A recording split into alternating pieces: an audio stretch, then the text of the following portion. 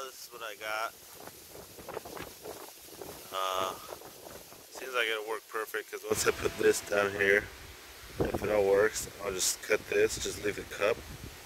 And now for this to sit on, the sleeve, and then the top I could actually cut around right here because where it sits, you can't really see because of the light, but it sits in a slight like cup right here, so the spring wouldn't actually pop off.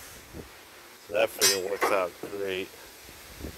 So far everything looks like it'll work, and if it happens to fit and this is still too long, the spring, and makes it look too high, I could always, once I cut this and just leave the cup, I could always lower the actual sleeve down so it'll actually lower the car.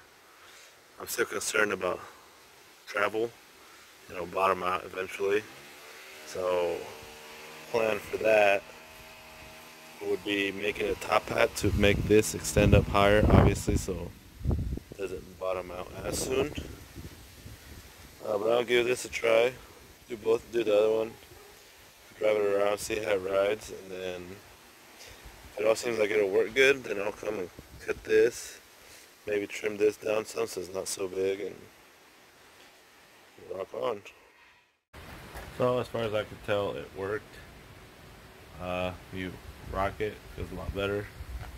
But going with that, it's also like an inch and a half taller, which is tall.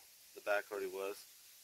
It's air all the way up, but now it looks actually like how it looks. It looks more stockish. But the front really needs to go down some more.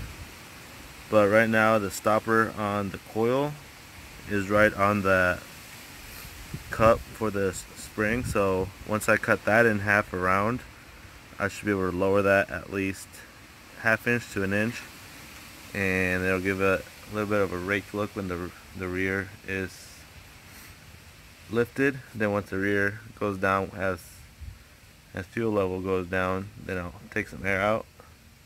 That way it's even. So about to go drive it.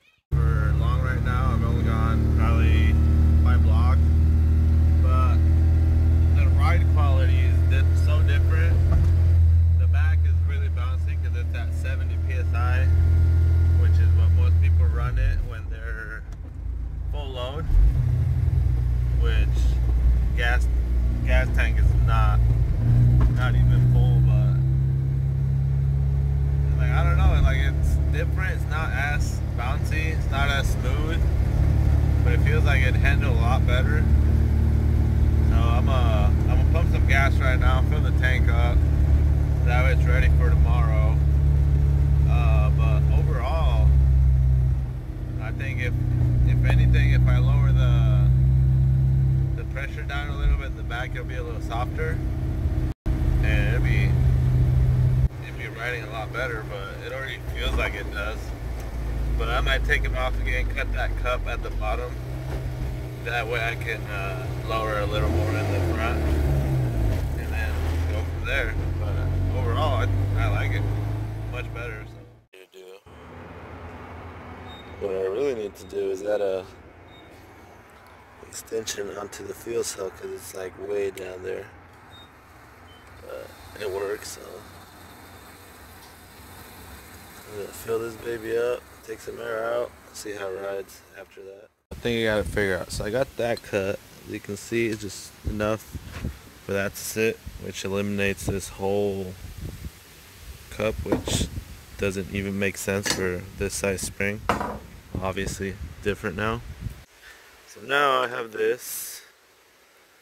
Normally you'd have the spring, obviously without stock spring or whatever. Then you'd have this top hat with this little bearings here that you no longer even buy, so whatever.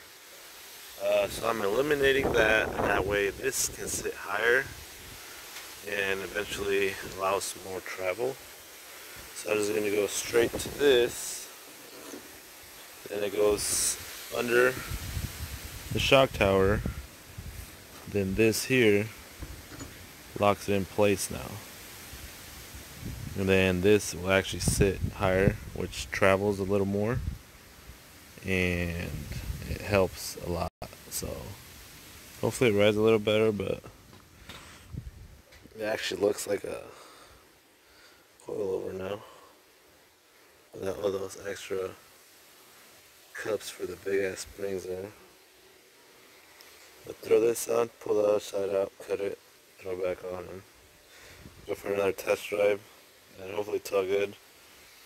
Then I can go get it lined.